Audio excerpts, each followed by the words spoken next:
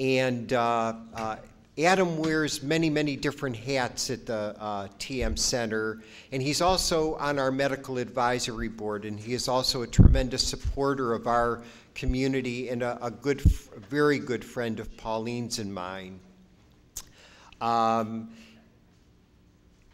When Adam is finished with his talk, we're going to have a discussion in here about onset experience that is going to go as long as Adam's going to talk for as long as he wants. You're going to be able to ask him as many questions as he wants afterwards. If we have a half hour for our discussion, then we'll talk for a half hour. And if we have 30 seconds for our discussion, we'll talk for 30 seconds. But I'm going to want for you to be able to ask your questions of Adam when he's done. So, Dr. Kaplin. Thank you, Sandy. And I'm going to start by telling you my onset experience.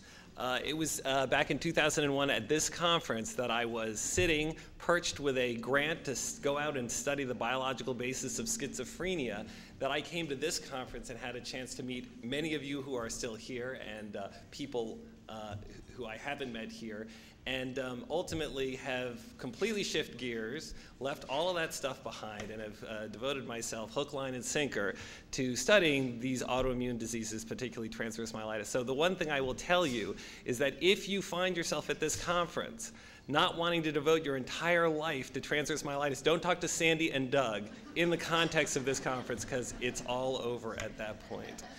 So what I also wanted to tell you, because this is obviously, the tough part is always to sort of talk about depression without leaving everybody depressed.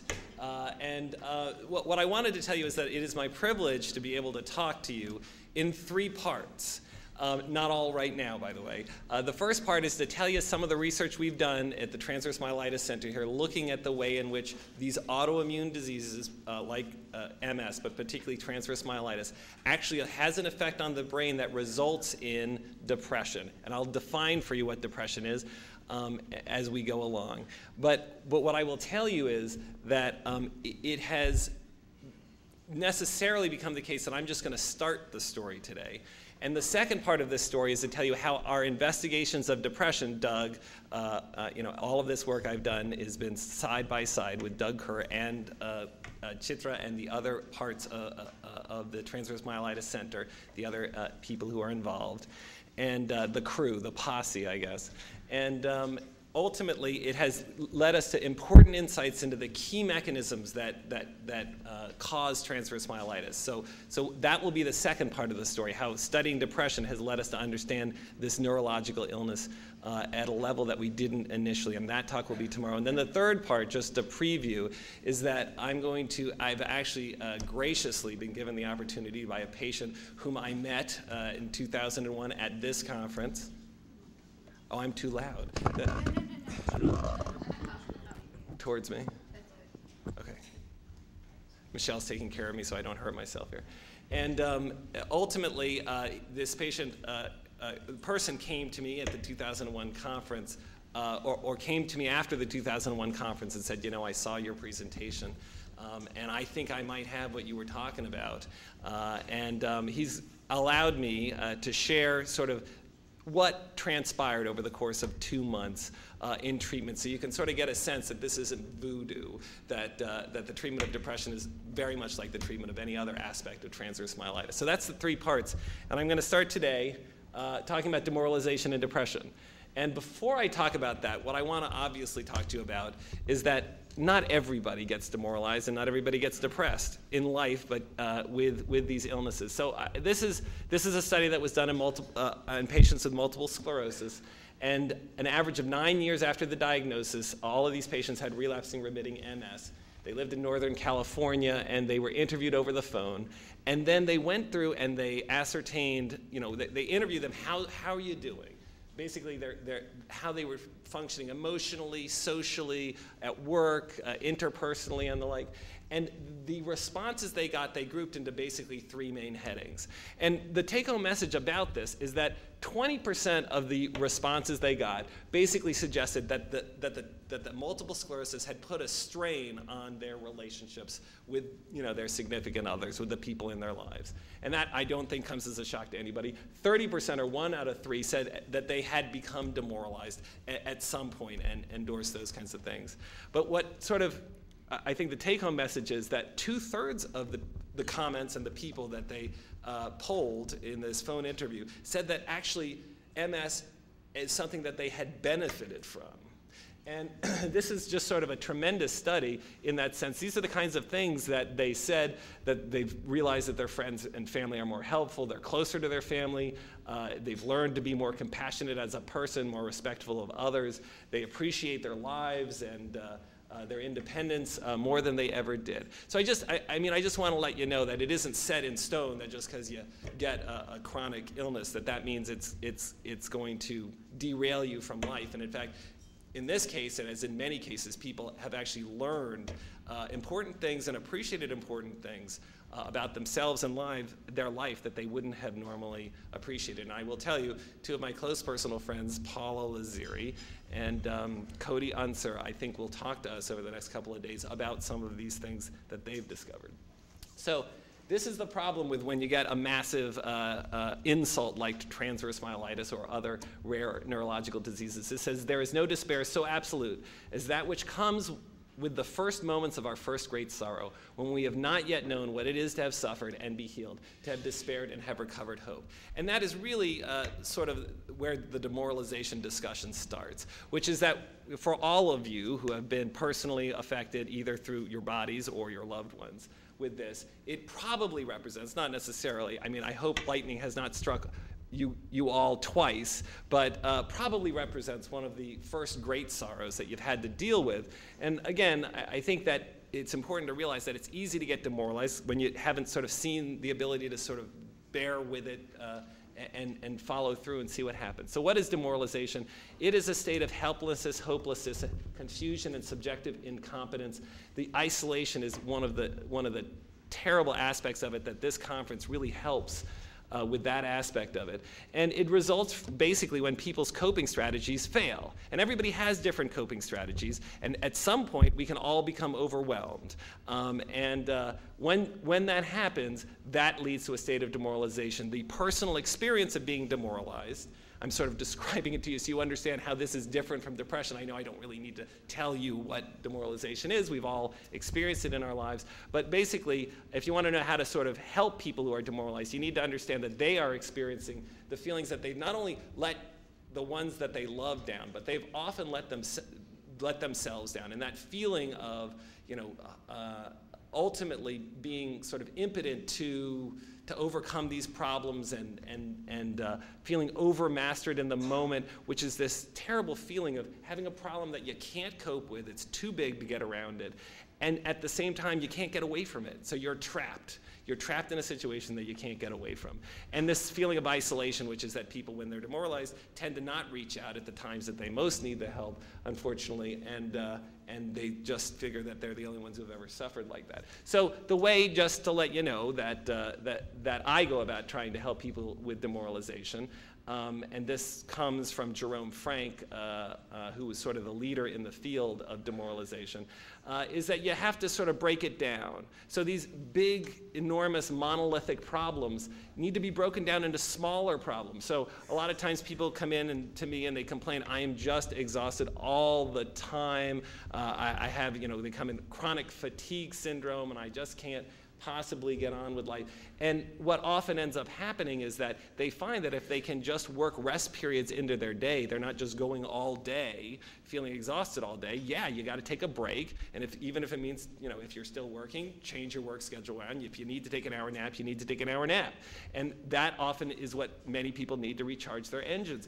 And that experience of sort of finding a way, again, people often say, well, it's hard for me to maneuver the aisles when I'm shopping and there's lots of people around. So you go during non-peak hours. You find what are the biggest problems. And then you begin to strategize with the person or yourself. How can I go about solving this problem? Each victory leads to a sense of confidence.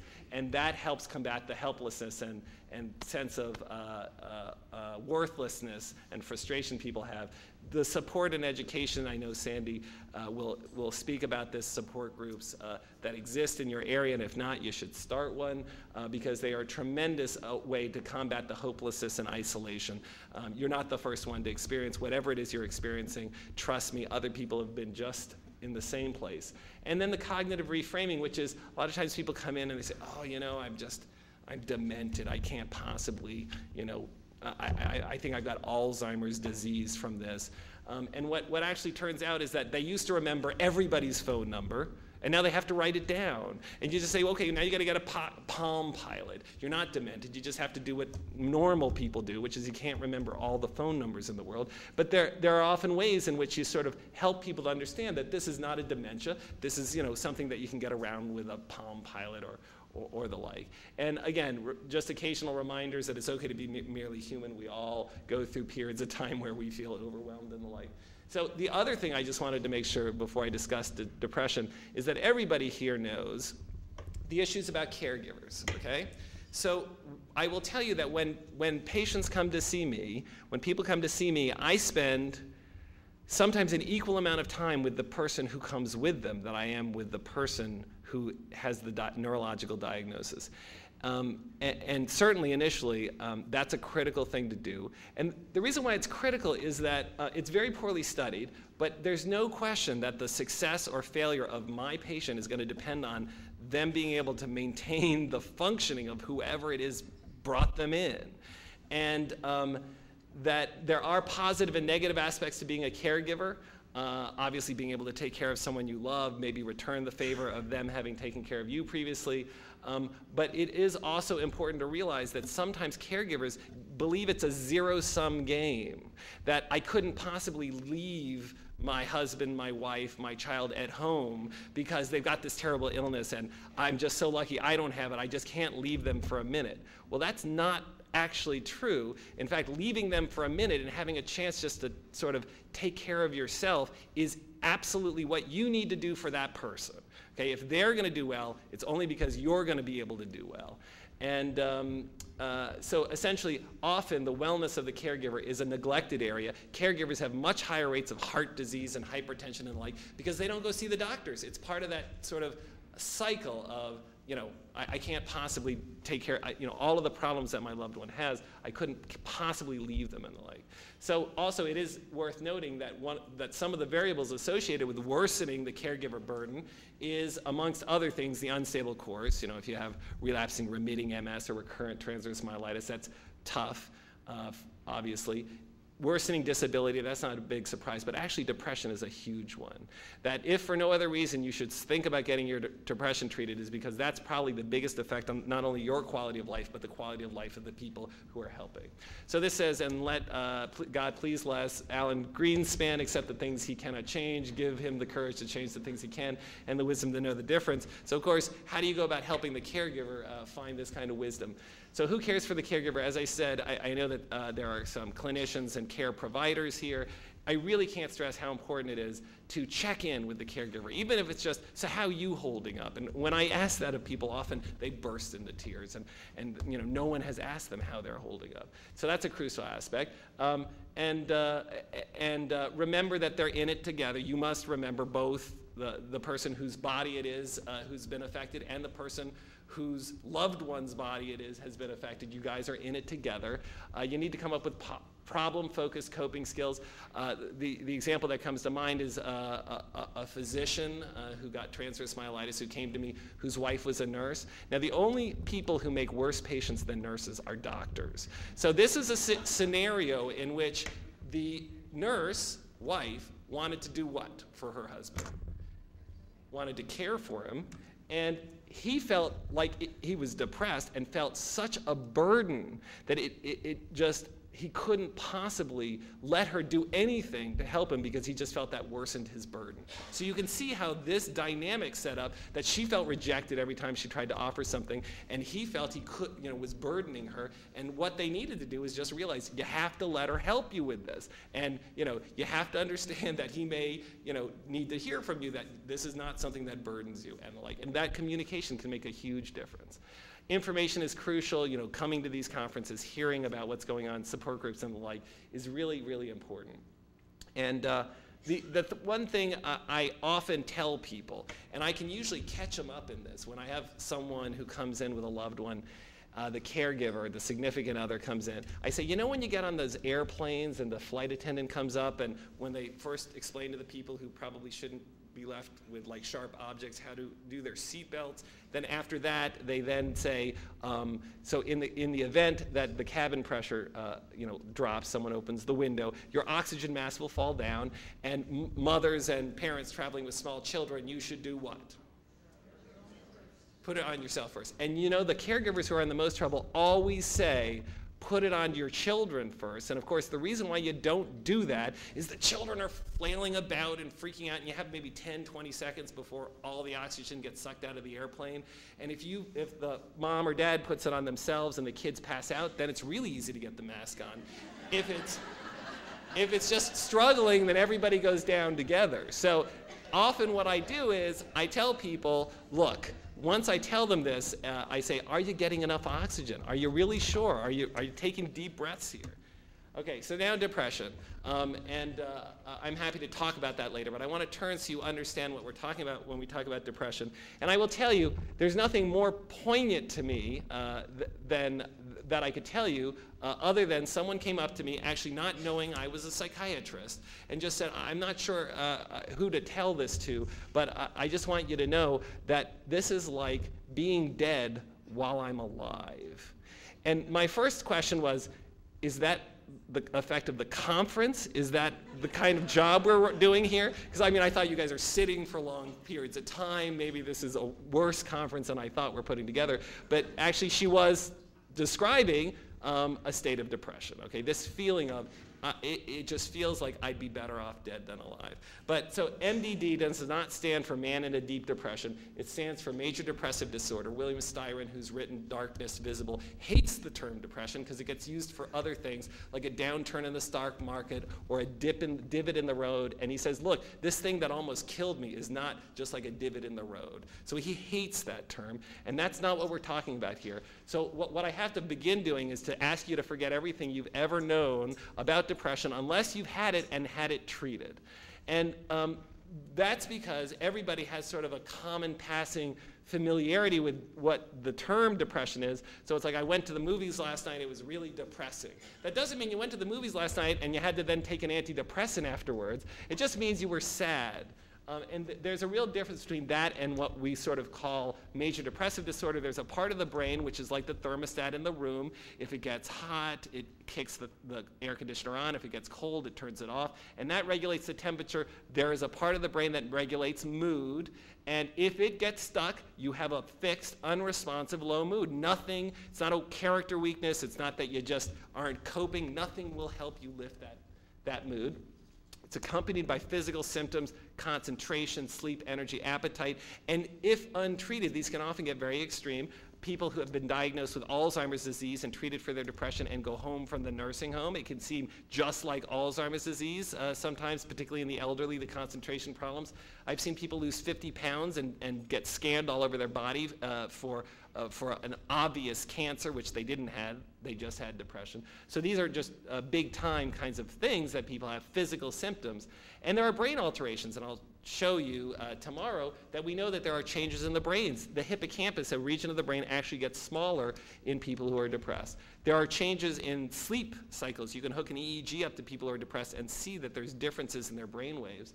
And if you don't believe me just telling you that, drugs, the way they work is to exploit the fact that the brain regulates our mood. So if you don't believe that there's a thermostat in the brain, all you have to do is talk to anybody who's ever done cocaine, okay? And I've treated patients who have done cocaine, and when they do the cocaine, their spirits are great, okay? That's what Pemberton got rich and famous on, putting cocaine into this thing called Coca-Cola.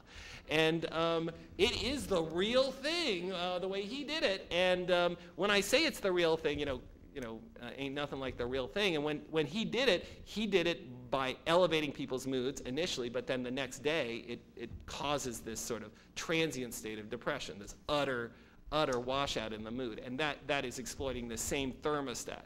And also, just everybody always wants to say, well, sure, you'd be, Dr. Kaplin, you don't know. If you were in this wheelchair, if you were in my position, you'd be depressed too. I can't tell you the numbers of times I've been told that. And what I will tell you is, if you've ever read Tuesdays with More, you know this. But essentially, ALS, Lou Gehrig's disease, is a diagnosis from that within 2 years, you're dead. Everybody dies. You have no chance of survival once you get that diagnosis.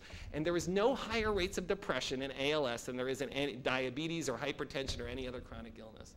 And that's phenomenal. And the reason why that is because ALS affects those sort of cables, neurons, that go and innervate the muscle. It doesn't affect the brain.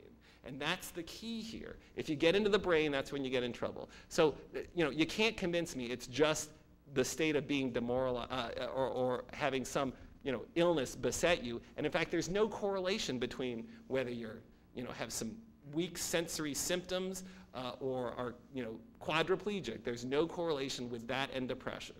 So it's not sure you'd have depression too if. And the other thing this always strikes me is many of you, when you first came to a physician, were sent home with the idea it's just, it's all right, you're stressed. It's because you've been fighting. Maybe you're just, not really ready to handle the stress that's been going on at home and the like. And so you've been told that you've been put in a position where you really have to convince the physician, no, this is something going on in my body. And that's part of what we need to do with transverse myelitis, educate physicians more and people in emergency rooms so that that doesn't happen. But what I have to do is I have to convince the same people who were sent home from the emergency room and told that this is all in your head, I have to convince them that the depression is not all in their head either. Because they say, look, you'd be depressed too, you don't understand. And I say, look, I got to convince you, this is a biological phenomenon. So it's sort of ironic that I have to take the same people who have had that happen to them. So now depression.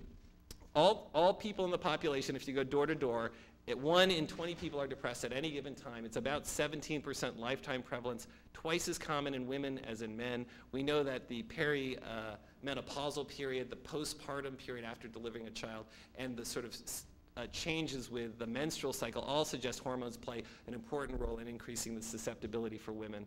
And it is important. So this was a landmark study published in JAMA, the premier medical journal in the United States, and it looked at the amount of disability people got in terms of their physical disability, social disability, number of days spent in bed, et cetera. And it compared the 5 big causes of chronic disability: hypertension, diabetes, heart disease, arthritis, and lung disease, to depression. Black means the medical illness caused worse disability in that area. White means that they broke even, and gray means that the depression caused worse disability. And you can very easily see, looking at this, that depression is second only to heart disease in the amount of disability it causes.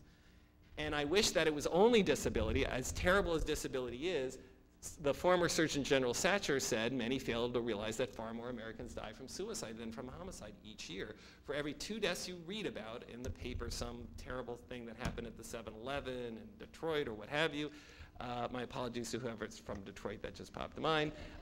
There are 3 deaths from suicide, at least 3 that can be ascertained. So this is how I teach medical doctors to appreciate depression. So I'm going to take you just through a couple of slides here so you understand how I teach the physicians to understand it. Depression is a syndrome. It's not just it's not just a symptom, okay? Sadness, if you're not sad at some point in your life, you just haven't been paying attention to what's going on around you. Everybody gets sad at some point. That's sort of depression with a little d. Depression with a big D is one of this constellation of symptoms, only one of which is sadness. So sadness is to depression what cough is to pneumonia. People can cough when they have pneumonia. However, not every cough is the result of pneumonia. If it's dry, if you're choking, if you've got asthma, many different reasons that people cough. Not all of them are pneumonia. Sometimes the pneumonia presents without a cough, and particularly in the young and the very old. Same thing with depression, particularly in the young and the very old. It presents more as irritability, and they don't report being sad. I'm not sad, get the heck away from me. Consider the company it keeps. And if it's a productive cough with rapid breathing and fever and a sort of a big fluffy sign on an x-ray, we call that pneumonia. This is what we call depression. You have to have 5 of these 9 symptoms for greater than 2 weeks, at least one of which must be decreased interest or pleasure, not enjoying things as much as I used to, a low mood most of the days for the past month or the past 2 weeks, and then sleep is either increased or decreased, same with appetite, either eating more, comfort feeding as many people call it, or loss of appetite. Food, by the way, doesn't taste the same when you're depressed. There are physiological changes in the body. People don't want to eat because it just doesn't taste the same. And there's also this sort of feeling of being worthless, fatigue and low energy, concentration problems. This psychomotor retardation, which just means, we all know you can look at someone when they're really depressed and they're just walking through molasses, and then thoughts of death. If you have 5 of 9 of those symptoms at least, you've got the diagnosis of depression. The more symptoms you have, the more likely you are to respond to antidepressant medicines. And here's our report card. Well, actually, I think is this my laser pointer? No. Oh, wait, I'm sorry, it's here. Okay. So this is our report card as a society in the United States for how we've done over the last 50 years. This is just published a few months ago from the Department of Health and Human Services. Over the last 50 years, we've decreased heart disease deaths by 60% because people have cut back on cholesterol. They know to go to the hospital if they have chest pain. We've decreased the deaths due to cancer by 40%. HIV, we've done very well with the new treatments that are available, but suicide is higher now than it was back in the 50s, okay? We're not only not doing good making inroads in depression, we're slipping. And so when I sort of approach the problem of depression, the question is, well, where do you begin if you want to try to treat it? And just like Willie Sutton said why he robs banks, because that's where the money is, it was known previously that multiple sclerosis is where the depression is. MS has a 50% rate of depression at some point during the course of their lives. People following their diagnosis, not before their diagnosis, following their diagnosis, following their symptoms, will get depressed. And so that raised the possibility of transverse myelitis because Doug Kerr came to me and said, I really think these patients are getting depressed. And I said, no, Doug, they're not. It's a spinal cord injury. Trust me, it's not depression because that's not the brain. But ultimately, I'll show you how Doug proved me wrong. But anything that affects the brain, you can see neurological disorders, autoimmune disorders, anything that affects the brain can cause depression. And MS is just the highest rate. So let me tell you about MS because we know the most about it so you can understand transverse myelitis. The lifetime prevalence of MS is already known to be 50%, which is 3 times higher than the general population. The current prevalence, which means if you go door to door and you knock on doors of people who have MS, 1 in 4 are depressed at any given time. Untreated, by the way, this is untreated data, and that's 5 times the rate of the general population. And who cares about depression? Well, it impedes rehabilitation. That's one of the chief reasons people get sent to me, that the doctors sort of, they notice when the patient's not going to physical therapy, not going to rehab, not doing the kinds of gains, not taking the medicine. So that's a huge problem, is, you can't take care of yourself when you're depressed. Quality of life is an enormous problem. Depression always ends up being the #1 effect on quality of life in all of these studies on hypertension and cardiac disease and the like, and function. Also, I have people come to me and say, I have that MS dementia, and I treat their depression, and that dementia goes away. Or I have this chronic fatigue syndrome, or I have fatigue from TM, which many people get, and 80% of it goes away often. Sometimes 100, sometimes only 50%, but a lot of times the depression makes a significant effect. And again, suicide is enormous in MS. It's the 3rd leading cause of death in MS, after pneumonia and cancer. And the people who get cancer with MS are just like anybody else who gets cancer. They tend to be old, and cancer is a major cause of death. People who get pneumonia are usually the people who are very debilitated, again, later on in life. But if you're young and fairly unaffected by severe disability, the kind of disability that prevents you from being able to protect your breathing, then suicide's going to be the #1 cause of death. If you don't believe me, ask Montel Williams, his latest book. He details at least 2 of the very severe attempts he had at killing himself. So depression's common in MS. There's a significant morbidity and mortality associated with depression, and this depression is caused by the inflammatory insults to the brain. Why do I say that? Well, there's no correlation with physical disability. It's not just that you'd be depressed too if you had MS, because there's no correlation. Actually one of the worst cases of depression that I've ever seen was DeVick's syndrome, which in 2001, a patient came up to me and said, after the talk, and said, thank you, Dr. Kaplin. Now I understand why I'm going to go home, but I'm going to go home and kill myself. I've sold all my belongings. I've stockpiled a lethal dose of medicine. And we sort of threw her in the back of my car and took her to the emergency room. 2 weeks later, she's better. And I can report to you that she's still alive and calls me periodically, and we saved her life. So again, this was because she had very few symptoms. She came to this conference, and she said, yeah, I know I'm depressed, but there are some people here who are far worse off than I am. You can look at me, and you can't know that what's going on. And I'm such a wretched human being that here I feel like killing myself. It only made her feel worse. There's no genetic loading, meaning that people with MS don't have to have a family history of depression to get depressed. And this is the key. It's during times when they're having flares of their inflammation. That's when they get depressed. That's when they commit suicide. So then there's transverse myelitis. And again, as I said, Doug Kerr came to me. He was a friend of mine. I trained with him. He was a year ahead of me in training, and I trained with him. I did my neurology rotation when he was a resident and I was an intern. And he said, after he was done, he said, look, I'm started this transverse myelitis center at Hopkins. I want you to come because I think everybody's depressed in the clinic. I said, Doug, look, it's really hard, I know, treating these patients, but not everybody's depressed. It's depressing you. Or, you know, it can't be that everybody's depressed because people with spinal cord injury, not everybody's depressed. Christopher Reeves is, you know, not depressed. And there is rates of demoralization that are high, but this is not where the mood regulator in the brain is, okay? It's not in the spinal cord. So I said, I don't think so, Doug. Now, the interesting thing is that Doug was right, but the way he was right was that this lesion that sits here in the spinal cord actually secretes something called a cytokine, and that cytokine goes up to the brain, and that's where it has its effect. And that was the key discovery we made to understanding what causes transverse myelitis, and we'll talk about that tomorrow. But then I said to Doug, look, I'll prove it to you. They're not depressed. And we did a study of MS patients. Remember, highest rate of depression ever reported is in MS patients. They have the highest association of depression with it. And so we compared TM to depression. They had the same disability. There's no difference in their motor disability.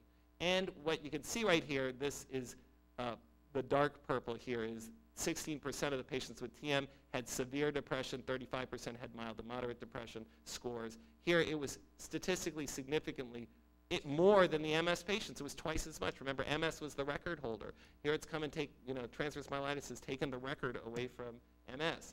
And when we look, it didn't correlate with sexual disability. Here this is increasing disability on this scale. This is increasing depression.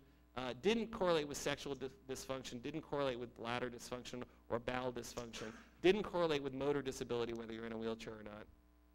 There was a statistically significant but modest association with sensory symptoms. Now, are you, by the way, are you guys surprised that of all of the things that it associated with, it was pain? Is that surprising to you guys? I was a little surprised, but that's because I didn't really get it. And then patients taught me, look, you adjust to being in the wheelchair. You adjust to the fact that you have to use a cane. You don't adjust to the fact that you continue to have this pain going on. But I will tell you, the one thing that I definitely learned is that when you're depressed, the pain is literally 100 times worse. And so I can't tell you if they're rating, if this association is because those people who are depressed have worse pain or depression causes the pain. But there's clearly, if there's an association between sensory disability, but not with the other disabilities. And this was a finding that needs to be repeated. I don't want you to think that there's proof here, but this showed that people who had steroids, and they're coming to follow up with us at least 6 months after the onset of their illness and of their transverse myelitis. And if they had received steroids at the beginning, they had 70% worse scores on their depression scale. So what's the take-home message for this? Well, it could be that the people who were depressed went to the emergency room and looked so pathetic, they looked so awful, and they were suffering that they got the steroids. I don't think that was it, because their disability, at least their recall of their disability, was that it was the same. Now, I can't prove that, but what I will tell you is when patients at Hopkins get sent for steroids and they have a history of depression and they're Doug Kerr's patients, he calls me up, and if they're people that have had a history of depression and I've been involved in their case, he calls me up and he says, can I put Mrs. Smith on steroids? And I say, yes, she's been stable. If her mood goes down, she'll call me. If the steroids, if the legs don't start working, she'll call you, okay? And you just have to be aware that steroids do have an effect on mood. I don't know that it's this big an effect all the time, but this is just what our data showed. But this is also what our data showed, and this is the scariest slide I'm going to show you the whole time I'm here. This is the rate of suicide in patients who have major depression. This is the rate of suicide in patients, this is per 100,000 per year, 168 per 100,000 per year patients with MS commit suicide. And this is the rate of suicide in patients who had transverse myelitis. So it does have consequences. 60% of all the deaths we've had in the 500 patients that have come through the Transverse Myelitis Center have been because of suicide. And that is a completely preventable cause of death. That should never happen. So, so the conclusions, well, there's markedly high rates of depression in TM. They don't correlate with motor bowel or bladder disability, what the spinal level was. We tested a lot of markers. The only thing it correlated with was steroid use, 6 months or longer beforehand. There was a correlation with endorsing that you had prickling or tingling sensory disability, but that accounted for 10% of the depression. 90% is accounted for something else, and that's the immune system activation. Steroids I talked about, and there is a high rate of suicide. So this is the good news. I'm not going to end on a bad note. Of course your daddy loves you. He's on Zoloft. He loves everybody, okay? So look, the most important thing I can tell you is that the good news is that it turns out, and it didn't need to turn out this way, that the depression in transverse myelitis is caused by the immune system affecting the brain, and I'll show you how that works tomorrow, but it doesn't matter. It still responds to the same treatments that we use for people who don't have transverse myelitis and are unfortunate enough to get depressed. So there are 23 FDA-approved treatments for depression. They can be used in combination, so right off the bat, without being very good at statistics, I'll tell you that's at least 400 different treatments that we have, at least. So when people come to me and they say, that didn't work for me, I was on Wellbutrin, it did nothing, I say, what about the 399 other treatments we have that might have made a huge difference for you? So it is very, very treatable, and there is no reason that people shouldn't be aware of that. It's also important, and when Doug sends patients to me, he says, look, I want you to see Dr. Kaplin, not just because you're depressed and depression is a bad thing in and of itself, but I want you to see Dr. Kaplin because the data we have, and I'm happy to discuss this with anybody who wants to know, but the data we have as a profession and in the literature as well as at Hopkins says that if you're depressed, your MS is worse. And if you're depressed, your transverse myelitis is worse. So he sends patients to me as sort of his prescription for how to make sure that the transverse myelitis is going to be the best that it can be. And when you actually study the immune systems of people who are depressed with these disorders like MS and transverse myelitis, their immune systems are much more activated, much more aggressive when they're depressed. You treat the depression, actually with talk therapy or medications, you treat the depression, and if the depression goes down, the aggressiveness of their immune systems go down. We also know that MS, and not only does MS and TM cause depression, and I'll show you how that works tomorrow, you'll tell me whether I'm convinced you or not, but depression and stress worsens these things. And in fact, that's a huge contribution. The ability of depression and stress to worsen MS is bigger than the ability of Copaxone to make it better. Not that Copaxone's a terrible drug, but these things have a big impact. And we could have a discussion about how come that is, but that's the reality. The impact is enormous. So treating depression improves MS. This is still, I can't prove that to you, but there is this data that when you look at the immune system, it quiets down that suggests that's the case. And treating the MS improves the depression. There's data for that. Now, I'll tell you, this is the canary in the coal mine. It was the depression. It was that Doug listened to the suffering of patients with transverse myelitis, and then I went with him and we started studying it. That told us what the problem was, one of the central problems in transverse myelitis. So it was the canary in the coal mine. And the most important thing is that depression's common, important, caused by the immune system activation, not by weakness. It's not that you're weak. It's not that you just can't cope with it. It's that there's this thing unfortunately messing with the part of your brain that controls mood, just like it messed with the part of your brain that controlled your bowel, bladder, sensory, like any other part of the illness. And it's treatable. That's the critical thing, that it's treatable. So the one law that does not change is that everything changes, and the hardship I was bearing today was only a breath away from the pleasures I would have tomorrow. And those pleasures would all be the richer because of the memories of this I was enduring. Suicide is always the wrong treatment for depression. Suicide is like luggage and herpes. It's forever, okay? Depression is a temporary thing. And with treatment, it will get better. And so the depression is not, suicide is not the treatment for this. The deeper sorrow carves into you, the more you can hold, Khalil Gibran. And I think that is, that's why I've sort of stayed and devoted my career here, is to be able to work with people like you who can hold a tremendous amount more than I think many of the other people I meet. This is Jim Lubin. Paula knows this is my hero. Jim Lubin, if you don't know it, is the reason we had the Transverse Myelitis Conference, the board meeting in Seattle. Was it last year, Sandy?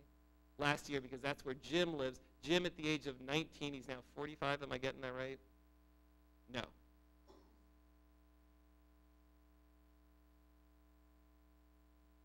"13 years ago, Jim Lubin developed transverse myelitis, and he had a very bad course. He can move nothing from the neck down. He's on a ventilator behind his wheelchair here. And Jim Lubin sips and puffs on this straw. It controls his wheelchair. He sips and puffs Morse code. And he does 30 words a minute, which is faster than I can type.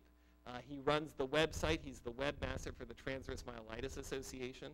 And lots of people, when I tell them, look, Christopher Reeves, he didn't want to kill himself. He's directing movies. And they say, oh, sure, well, he's rich. Let me tell you, Jim is not rich. Jim has very little money. And when you talk to Jim, he says, look, before I got this transverse myelitis, I was a computer geek who liked to hang out and listen to music. Now I get to do that full time. I mean, that's Jim Lubin. And he was depressed initially. He had pain initially. 12 years later, he's not on anything, and he has no depression. Jim is an inspiring person to anybody who's ever met him. So these are the people I want to thank. Obviously, Doug, who has been sort of by my side in all of the thought processes that have been involved here, as Chitra has, Sandy, and the rest of the posse from the TMA, and for all of the patients who have taught me a tremendous amount. And again, that not only taught me, but it's because this patient population, people like yourselves who are affected by these things, come and allow us to study these things that we make these discoveries. And people sign up to do this more with transverse myelitis than I've ever seen any other patient population sign up. This is my daughter and Doug's daughter, and this is one of the best things that's come from the collaboration. Not that we had anything to do with each other's, but just that our daughters are best friends. So that's everything I wanted to talk about today. Thanks very much for your time.